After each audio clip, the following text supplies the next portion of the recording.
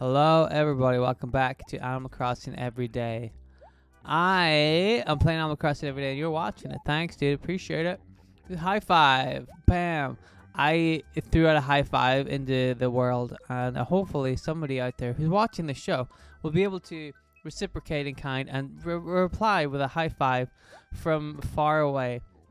And I'll feel it, maybe not right now because I'm not posting this video at the same time that I'm recording it, but maybe later when I'm like sleeping or whatever, someone's gonna high five and I'm gonna wake up like, ah, oh, I got hit on the hand. That took me by surprise, like a ghost, You know what I'm talking about? Helpful hints for happy homemakers. Every piece of furniture has a function. For example, if your dresser faces a wall, it's useless. Let the function guide you. Thank you, sir. What a lovely sentiment that is. Somebody really worked their ass off with that letter. We have a special offer today, a stunning kitty bureau. As always, with a wide variety of letter items as well. Why not stop by? Sounds like you got a little drunk right there, Mr. Nuke. You got really sad at the end of that sentence. You okay, Nuke? You alright? You having problems there, dude? Everything okay at home? Is everything not okay at home? You can tell me. I'm a licensed therapist. You know, I probably shouldn't be talking about this since as a licensed therapist, you're supposed to keep all that kind of stuff under wraps. But I am absolutely a licensed therapist. Where do they get the license from? Don't worry about it. Is the license for therapy? Don't worry about it. All you need to know is I have a license and I am a therapist. So I think we can all agree I'm a licensed therapist by manipulating words. Anyway, don't look into it too much. Okay, let's not get too bogged down in specifics. Okay, I'm a therapist. That's all that's necessary to know. Oh, un painting. We definitely have apples before, though, don't we? I'm pretty sure we have apples. But I'll buy it anyway, just to see. Yeah, I'm pretty sure we got apples. We got apples before. I don't know what the name of the painting is, but it's the one with the apples. And I mean that in this and in real life. I want to buy the apples, please. Give me the apples. Give me apples. A perfect painting. The audacity of them to say that they would like a perfect painting and it's just a painting of apples. I'm going to go and say I don't believe that that is perfect. I'll buy some girders too, please. How much for your big set of girders? I accept. I'm going to buy some items and then sell them back just to get some raffle tickets. Because that's a good technique. I will not be caught out by the devious raffle. Not again. No, sir. They got me once. And they will not get me twice. I actually think they have got me twice, but they'll not get me a third time. So, come on, guys. Do you guys need a therapist? I know a guy, and that guy is me, and I can do it. And you know what? I'll do it for free. Just give me some raffle tickets, and I'll help. I'll be able to help you out with whatever problem you have. Is it home life? Are you having a problem getting girls? What am I selling? I'm trying to buy this stupid fucking dresser. Give me the dresser. I'm right here, dude. Give me the dresser. You guys have problems with, like, understanding what people want from you. And that's fine. I can help you out with that. I understand that you want to help people as much as you can. But you have to understand that people have free will. They do what they want, and they have their own desires, and your good intentions or not, they will not bow to your will. You have to be able to let people go and let them understand for themselves that the world is a big place, that your guiding hand will not always be there, and you have to as well admit and understand that your guiding hand may not be the end all and be all of things, that other people have their own wants and needs that are outside of your ability to help. Remember that, kids. See, I'm a licensed therapist. I'm real good. Whatever you want. Hello, I'll help you. Shovel in the head? That's a tough one. Tough one to figure out. Really is. Let me see. You guys all have problems, so I'll figure it out.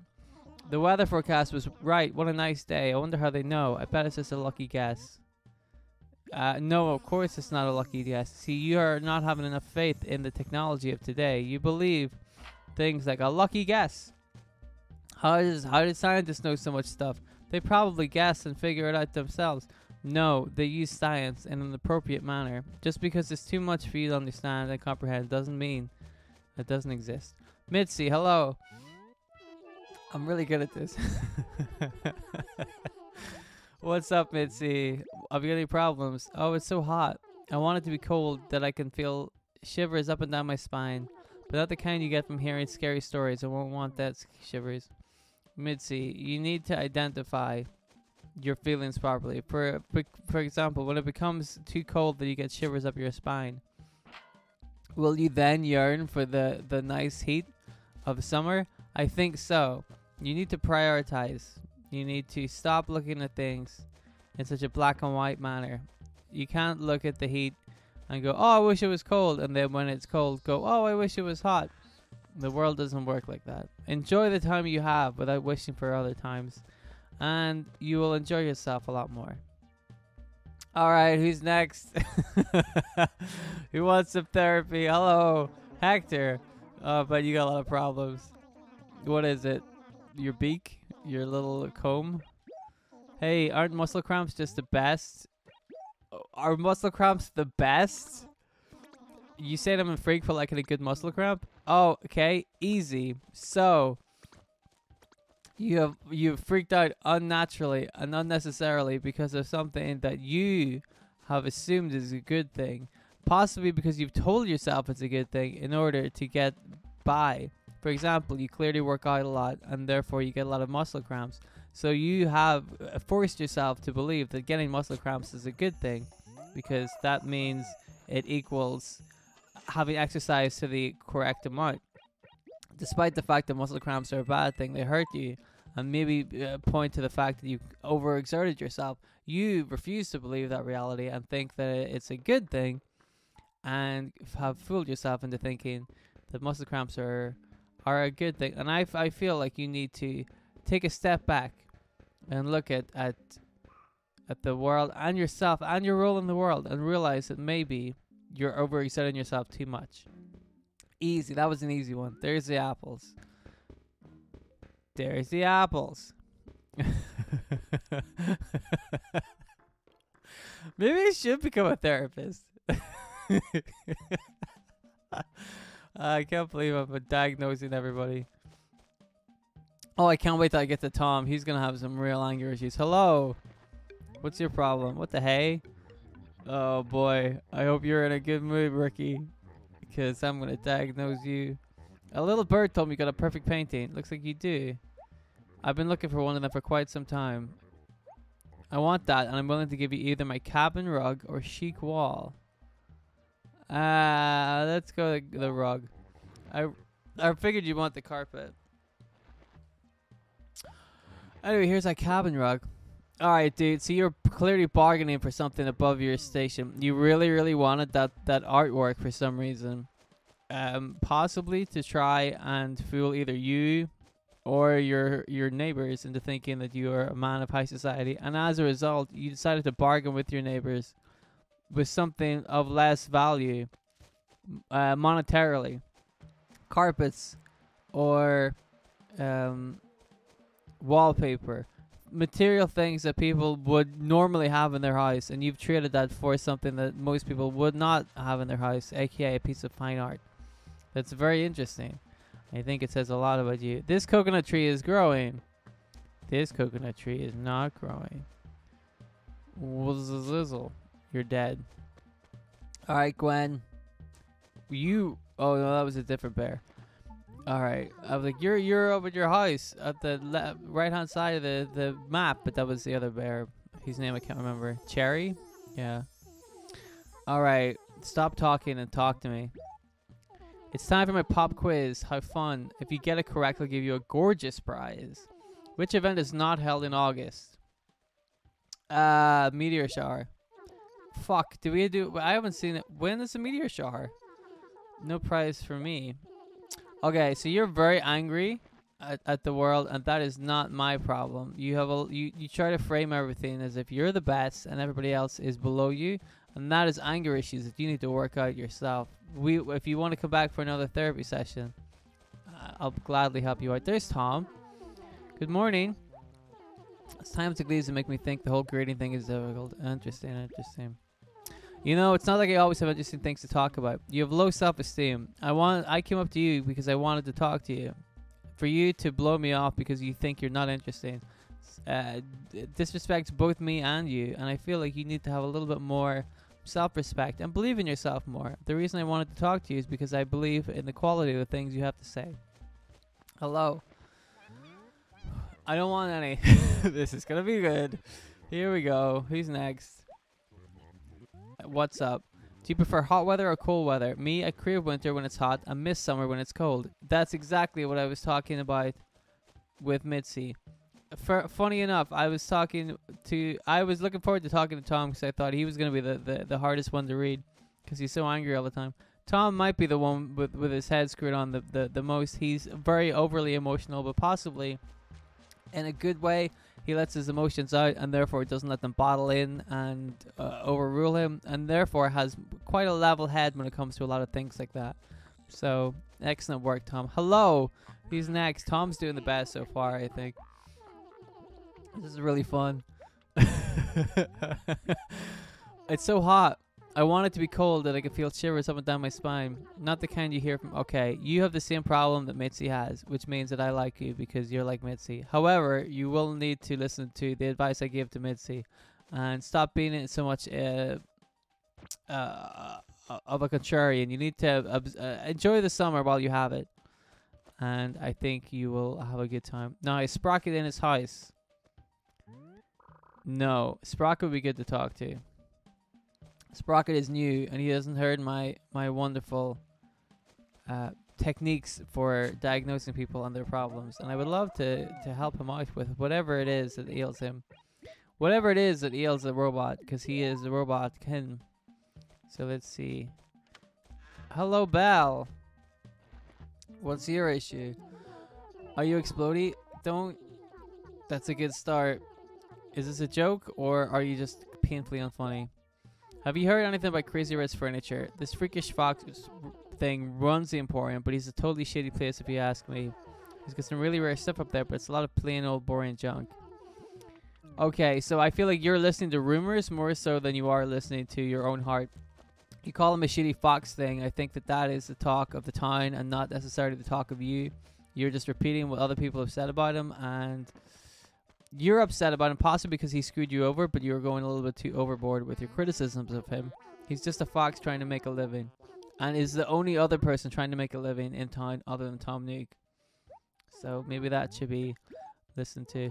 There's no planetarium here in Finkla, is there? This time would be so much cooler if there was one, don't you think? It would be so cool if we had a planetarium. I don't care if you have to sell your house to do it. Build me a planetarium. There we go. We have a girl who is interested in science and interested in other things in the world. However, they want somebody else to do all the work for them.